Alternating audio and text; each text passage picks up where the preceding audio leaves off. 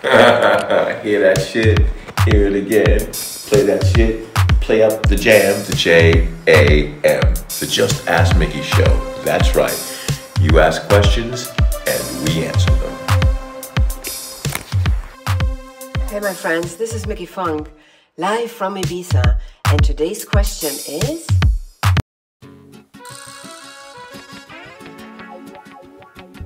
I think the situation that we all experience now in this pandemic caused a lot of anxiety. And I want to share with you 7 tips that work, how you can overcome that, how you can deal with this anxiety, because it's quite something to handle.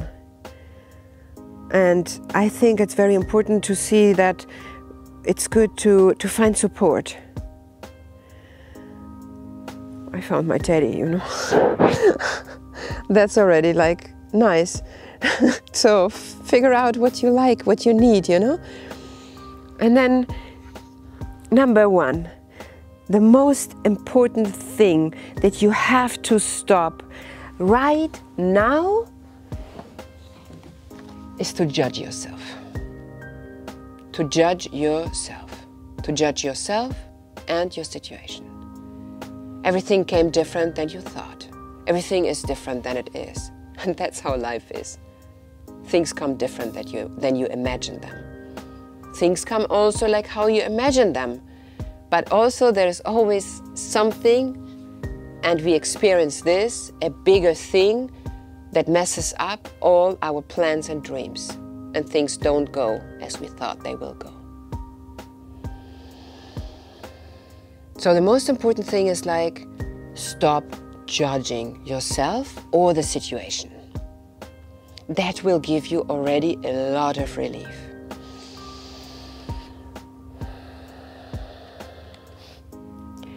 It's quite challenging not to judge because we are raised to judge all the time. This is good, this is bad, this is good, this is bad. Our whole system works on judgment. We are navigating through judgment. So how can we switch that is actually coming back to the present moment. Opening all our senses and just experiencing what is right now, here in this moment.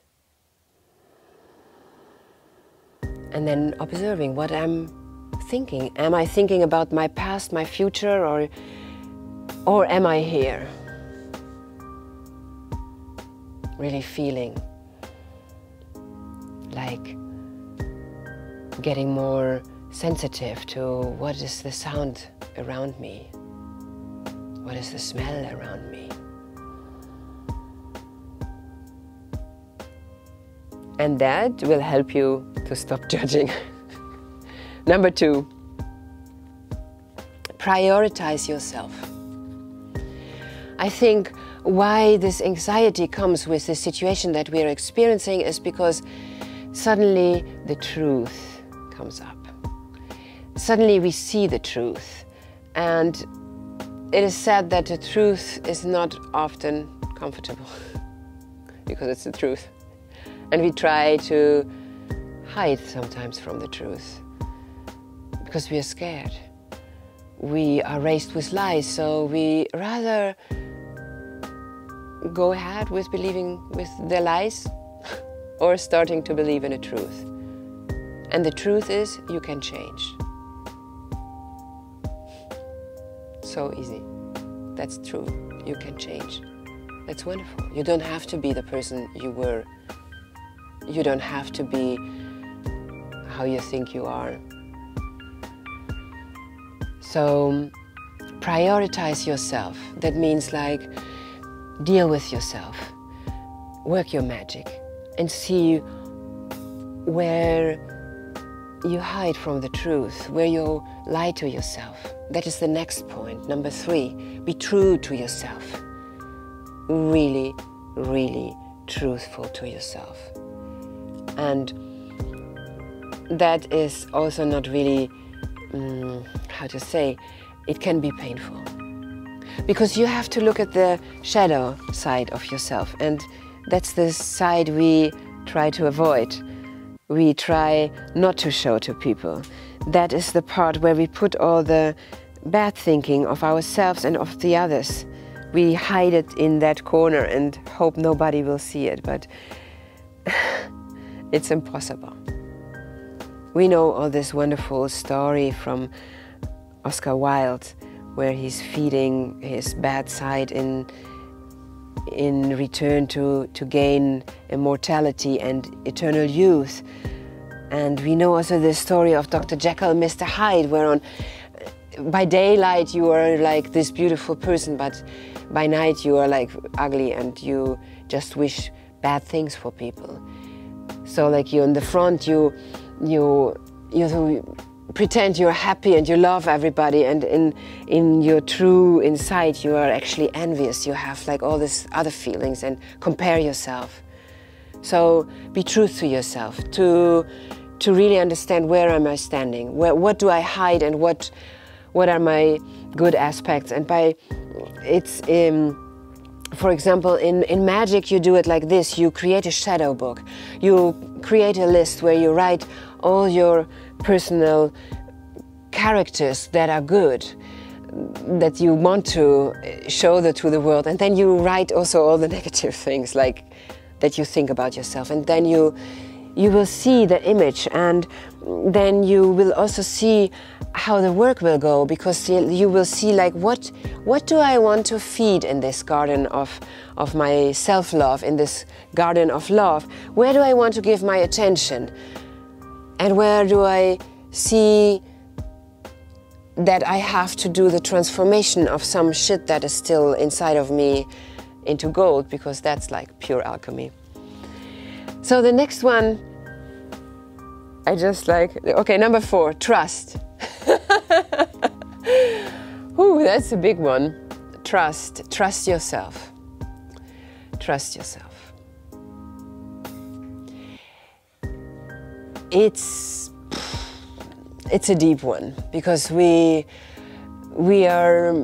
lost our trust in ourselves, because we lost to trust our intuition. Our intuition says like one thing, but then our mind says another thing. So we don't follow with our guts. We don't trust our guts anymore, because we think like, really strange, because our intuition knows what we don't know. Our intuition leads us to places where we would normally maybe not go, but the intuition knows there we will meet that person, and then a coincidence happens and we end up in this wonderful party with all these weirdos and have tea, you know? Like these coincidences that happen when you follow what your intuition is telling you. So yeah, start to trust yourself. Again, that's like really work. That means like water your trust every day. Take out all the weeds that are not trusting yourself, that are coming, you take them out. It's daily, it's daily. You have to regain your trust with every little action. You have to, when you doubt yourself, then don't go there.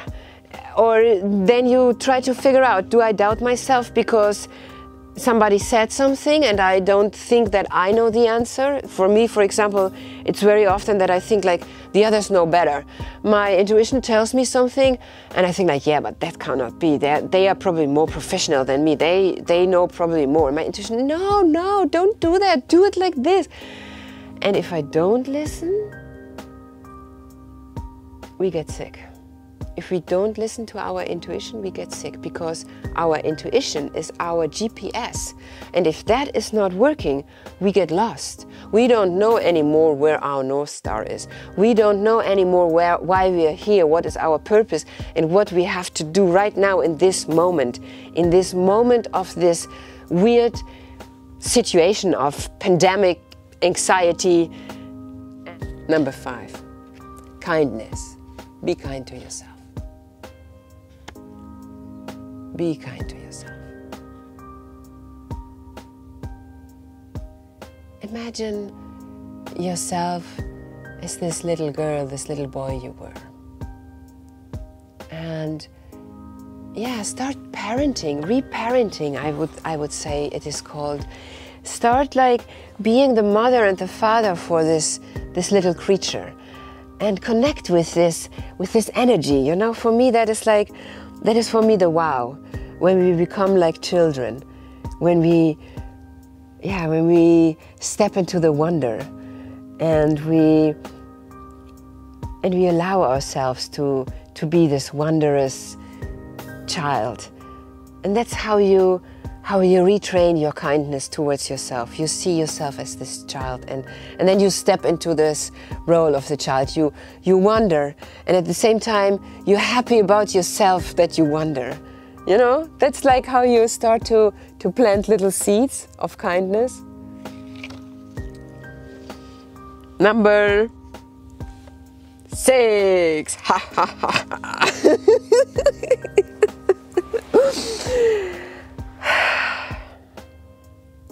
Boundaries. That's number 6. Stop being a doormat. Stop trying to please everybody.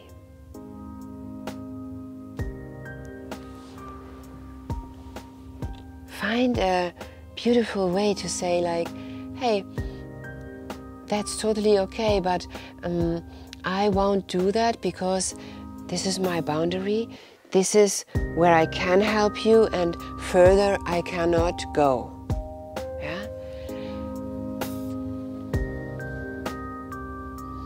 That is something how you build your self-esteem and your self-worth. This is a big one. To realize, okay, there are boundaries. I have to set the boundaries. Why? Because otherwise, everybody is like just pushing your boundaries, and you end up doing everything. You're gonna be the producer, the driver, the cook, the cleaning lady. You're gonna be everything, you know?